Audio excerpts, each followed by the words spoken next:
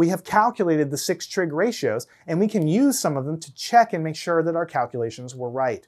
Remember, how we're going to check here is the following thing. The sine function is the chopping function in the y direction. It takes the hypotenuse that you have and it chops it so that I don't have 10 anymore. It chops it down and it should give me 6 in this direction. If I take the hypotenuse and I multiply by the sine of the angle, it means I'm multiplying by the chopping factor in the y direction.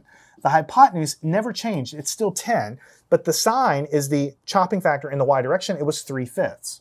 So multiply by 3/5 on the top 30 and on the bottom 5, and I divide those and I get 6. So when I take the hypotenuse and I'm multiplying by the chopping factor in the y direction, I get an answer of 6, which is the side of the triangle here. So when you take any hypotenuse and multiply by the sine of the angle, it takes the hypotenuse and it chops it and gives you this side of the triangle. Learn anything at mathandscience.com.